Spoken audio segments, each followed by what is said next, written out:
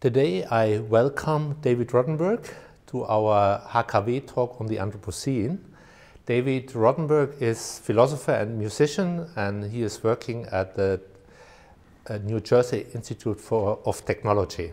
Welcome, David. Thanks so much for inviting me back. Great to have you here. The project you are here with is called Unmenschliche Musik, Inhuman Music, and it's part of our Anthropocene Project. And one major aspect of the Anthropocene Project is that human beings inscribe themselves in geological times, and by that also redefining themselves, let's say, in their also natural contexts. And one major relationship, of course, is the relationship between human beings and animals. So at a point in your career, you started to become interested in animal music or music of animals. Can you describe how that started?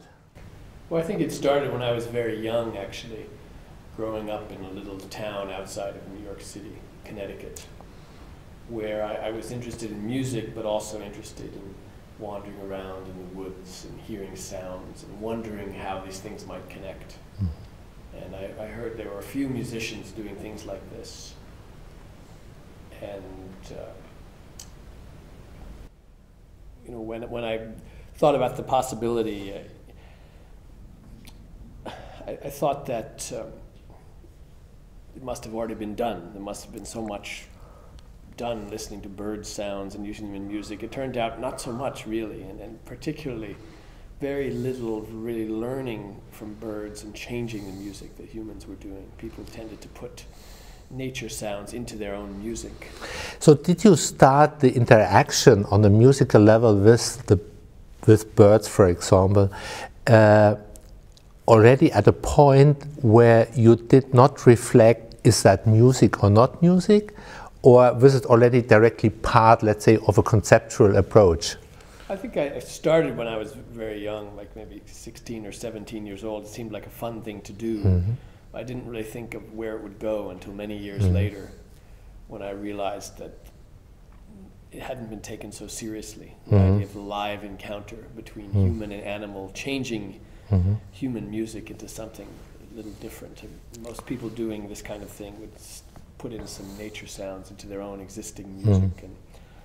And I thought really the live encounter, which led to the most unusual kinds of music, was actually the most interesting, because it took you places that you didn't expect. So would you argue that animals produce music, or the way we interpret the sounds of animals, we interpret that as music?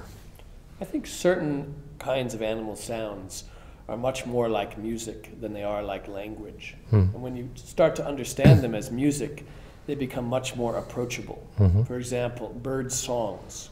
Many human languages talk about certain sounds of birds as being songs, because they are like long performances with a beginning, middle, and end, a shape and a form, a real emotional weight. And the birds are singing them over and over and over again, exactly the same. And these performances have to be done correctly, or they don't serve their function. What function do these songs have in the life of the birds? You know, too often the function is explained as the meaning of these songs. Male birds are usually singing to attract females and to defend their territory. And usually that's the end of the story. And biologists have very little to say on why one species of bird needs to sing for hours to do this, and another one sings for a few seconds. They don't talk so much about why this is, because it's really a musical difference. It's an aesthetic difference. And this is something Charles Darwin talked about in Descent of Man. He has 2 whole chapters on birds, and he talks about birds having a natural aesthetic sense. They appreciate beauty, and that's why they evolved the need to sing these beautiful songs, sometimes very short, sometimes very long. Are all the birds producing music, or are there only a specific kind of birds? No, certain birds produce what I would say is music, because they learn these sounds, and the meaning of the sounds cannot be replaced by the function. You know, this is the philosophical answer, is that birds have to make these performances, and they perform them over and over again. They have to fulfill all these aesthetic criteria. To serve the function is the same from one species to another. The difference from one to another is aesthetic, and it's almost cultural. Different populations learn different things. They learn this different behavior, and the communication is not like a simple message. Birds have calls also. They shout out like, "Watch out! Danger is coming," or "I'm hungry." Things like this. Those are different. Those are usually innate. But the songs, which are more artistic and musical, they are learned rather than something birds are born with the ability to make. So you would describe the aesthetical aspect of the songs of birds the same way you describe human music from an aesthetical point of view? Well, the difference is, as far as we know, that, all the members of one species of bird, the aesthetic is determined through evolution. They don't have so much choice usually. They're kind of evolved. It's through the female birds evolved the sense of preference and what the males are going to want to learn how to do. And somewhere there's a sense that there's the best song, say for a nightingale, there'll be a best nightingale song. We don't know what it is. We haven't studied the aesthetic enough. But the female nightingales know, and the males are trying to figure it out. They're trying to learn it. So you said also that birds really are learning music. Do they learn, let's say, in a lifetime of a bird, and one can really analyze these stages? Well, each species of bird is like a world in itself, and each one has a different way of living. And many bird species can only learn during the 3 first months of their life. That's called the sensitive learning period. But certain species like nightingales, canaries, birds with more complex songs, can keep learning more their whole lives, and they change their songs. They keep working on them. They learn, and each species has a different way in which learning happens. Some species, every year, they start learning again. It's as if they've forgotten everything during the winter, and they start again, learning one phrase, and then more and more. Other species will learn over many, many years. And they learn on their own logic, or also, let's say, in the interaction with other birds, with other animals, with human beings too? Often the young ones are learning from adult males. But in some cases, they sort of improvise on their own. They compose and they create things that somehow end up sounding the way they're supposed to sound. We don't really know much about this capacity. Other birds are imitating other sounds, but they don't just copy other sounds. They compose out of the other sounds in their environment, often from other birds, sometimes other sounds. So you could have the same kind of birds in different, let's say, social, cultural contexts of human beings producing different kind of music? Absolutely, yeah. Birds like mockingbirds and in America and lyrebirds in Australia. If they grow up surrounded by human sounds, they make different sounds. When you play music in interaction with birds, how would you describe your relationship in this situation with the bird? You become partly bird, and the bird becomes partly a human being in this interaction? Well, it's kind of like using music to communicate with another person with whom you might not be able to speak. I could sit down with a musician from Japan who doesn't speak English. We could start playing something. We don't know what it means exactly, but we know that musical meaning can happen. In human music, we don't exactly know how music means so much to us, why it does, what it's actually doing, whether a piece is really happy or sad, how the emotion comes out through the music. So you can sit down with a person with whom you cannot speak because they don't share your language, and meaningful music can happen. So it's just a little bit of a step to extend that beyond the human species to involve other animals. We don't know what it means. I don't know what it means to the bird, but somehow something is happening. Do you feel an emotional relationship? At least a musical relationship. I don't know if the bird cares when I leave, that I'm leaving. And it depends. There are different species, different individuals are different. But what does it do with you? It changes what I think music is. It changes what, you spend enough time listening to these different musical structures, you appreciate things that first you missed, you didn't notice were there. And so as a human musician, it changes the kind of music I play, even if the animals are not around. Can you describe that a little bit, in which way your music got changed by interaction with animals? When I went to Australia and we're playing with lyrebirds, the lyrebird has this tail shaped like the Greek lyre. It's peacock-like. It has this elaborate ritual. It performs dancing while it's singing. And this is among the most complex bird songs. It takes them 6 years to learn to sing. and they copy sounds from their environment from other birds, but they really like noisy sounds. They don't copy the most pretty sounds. They like, so, and they compose out of these sounds, and you start to hear it. It just sounds crazy at first. But the more you listen and you hear a bird actually doing this in front of you, and you realize how amazing it is what they're doing, it starts to change what I want to play along with it. And you imagine this musician here is playing this whole alien kind of thing. You start to learn how it works. It changes the way I organize my own sounds. And then at first it might have sounded ugly and unfamiliar, and afterwards it sounds beautiful. It sounds essential. The bird must keep singing. He knows he has to keep doing this. Whether or not anyone is listening, he must do it.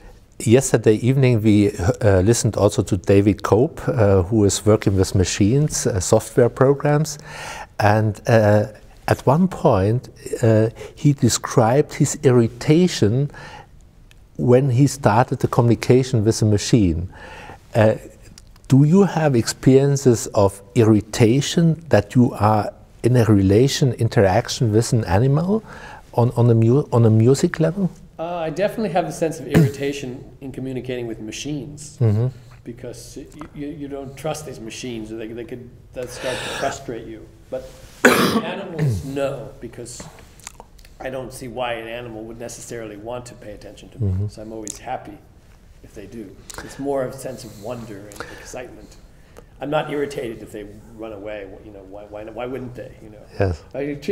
I would say, like a lot of people, I would respect animals more than machines. I see. Yeah, that would be several questions. We spoke basically about birds. What other animals produce music and you have exchanged? Well, one of the most exciting examples is whales, particularly humpback whales, who have this elaborate song, probably the longest song in the animal world. It takes them, they can sing up to 24 hours, and the whole song is about 20 minutes, and then they repeat it. And it's very organized, like a piece of music. It's very structured. No humans knew about it before the 1950s. In general, the public didn't learn until 1970. So this kind of came out of the blue. It really touched people when it suddenly appeared on the scene.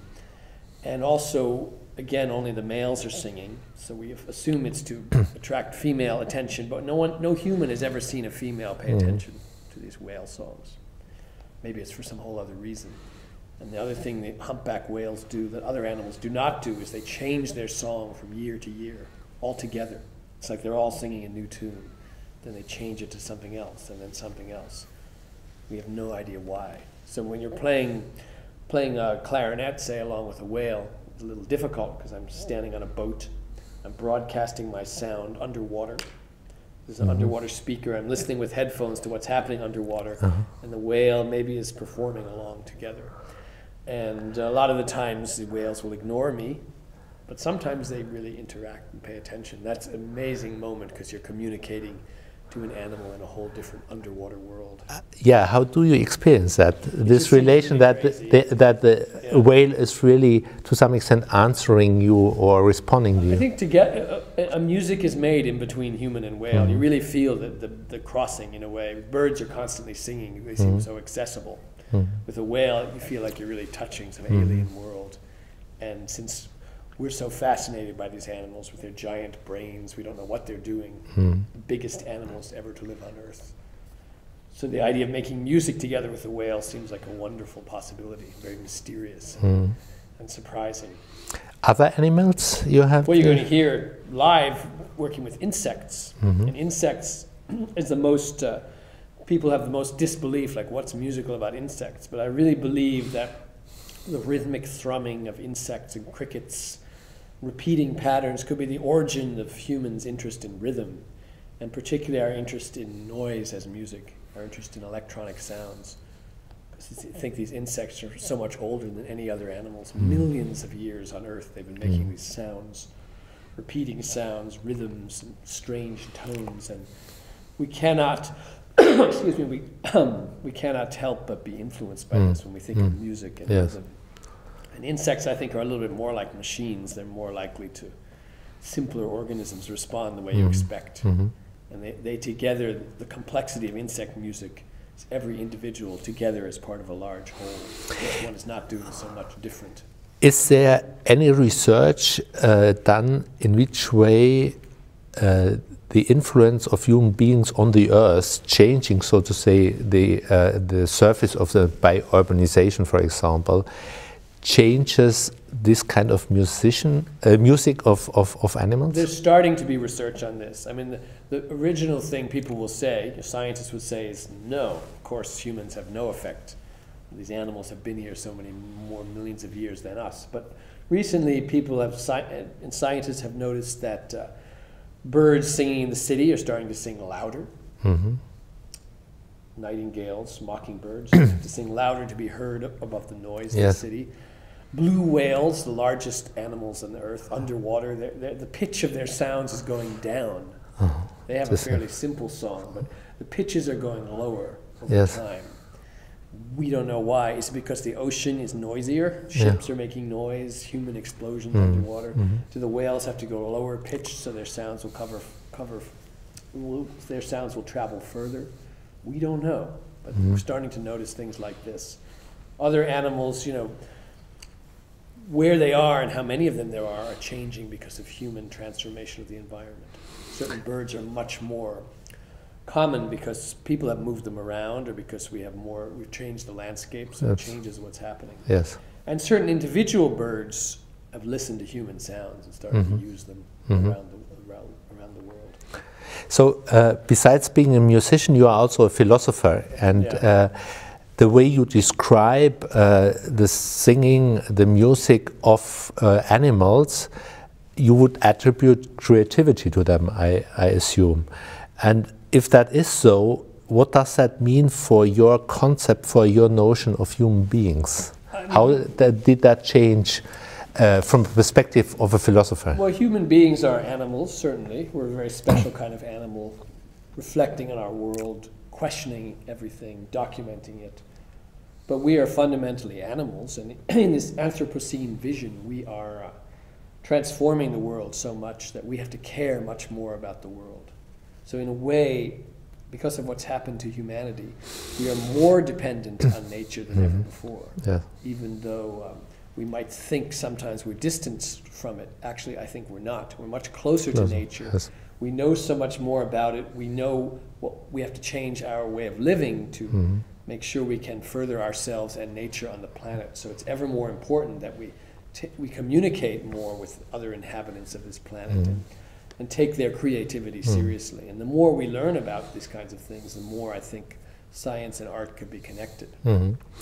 So you also are working in your research and at the university and the research institute, you are working together with natural scientists.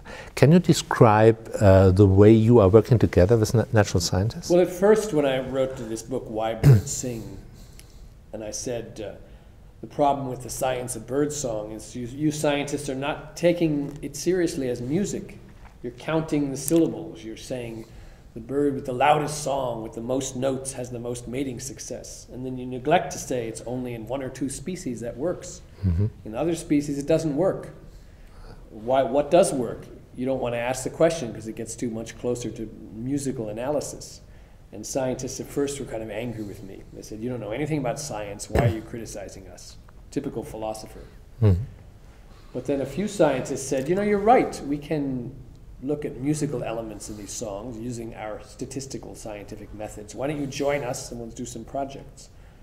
And so I started working with this laboratory at Hunter College in New York with Ofer Chernikovsky. So he figured out a way to record every single sound a baby bird makes learning to sing just by listening to them. And we have computers that can collect all this data and they start analyzing it. And this just seemed like an amazing way to play around with sound. And I said, why don't you do the same thing with very long bird songs with single birds? Collect all the data and see what kinds of patterns can emerge. And they decided to do that. And we're starting to publish work on this, where I'm saying one can use a musical approach to analyze bird song. And the scientists are saying, okay, we have to quantify it. I said, you can do that, but you're going to be measuring things you didn't think were worth measuring before. So, for example, what aspects did you bring in where now the natural scientists are integrating in their work? Before they were just sort of counting number of different syllables. Yes. But that was enough. And I said, no, it's not. How do they fit together? And at what levels of organization are these songs being put together? And can you identify elements of pattern and structure there? And we're working with two species that previously people would not want to work with. Nightingales, only in Berlin have scientists studied nightingale song because it's so complicated. And then also pied butcherbird songs in Australia. And both of these songs are complicated enough that each individual bird does things so different from one another that so far we cannot conclude that the aesthetics are particularly simple. So the scientists are saying, well, we haven't concluded enough here. I'm saying, no, on the contrary, you've concluded something very important, that these songs are so different that we have to consider these singers as individual musicians, not just a single species with rules. Even that is significant enough for science. Yeah, interesting. So you, to some extent, with, let's say, your art cultural approach, you are changing or starting to change also basic natural science categories. I'd like to do that, yeah. I also think, in the world of music, everybody studying music should study the music of animals. If whatever instrument you're studying, you should listen to these things and think about what's musical there or not musical. Like it should be. It's just as in natural science, you want to study organisms. You're starting to cut up frogs or nematode worms, and you study them in biology class. In music, you should study the sounds. Start with insects and birds and whales, and study the sounds that have evolved through nature, and then think about how that leads to human music with all its cultural variation, and learn where our culture comes from in terms of listening to sound. And there's so little study of this, and it can only help the education of composers and musicologists and performers to think musically about these things. So one has also really to redefine the cultural and natural categories we had up to now. Yeah, you have to expand the sense of what is culture, what is art, beauty, and not get so worried about it and not say we're throwing everything out. Just expanding, and just as in ethics has expanded over the generations to include caring about beings who were previously left out. The same thing can happen with aesthetics, the same thing can happen with art, and even as the world seems more and more human, more and more controlled or shaped by humanity, the whole Anthropocene idea, we have to open up and take nature ever more seriously, and use all the tools we have to relate to the natural world in a wider and more open sense. Since we are also part of nature. Yeah, we can't deny that. We can't just say we do whatever we want with nature. Yes.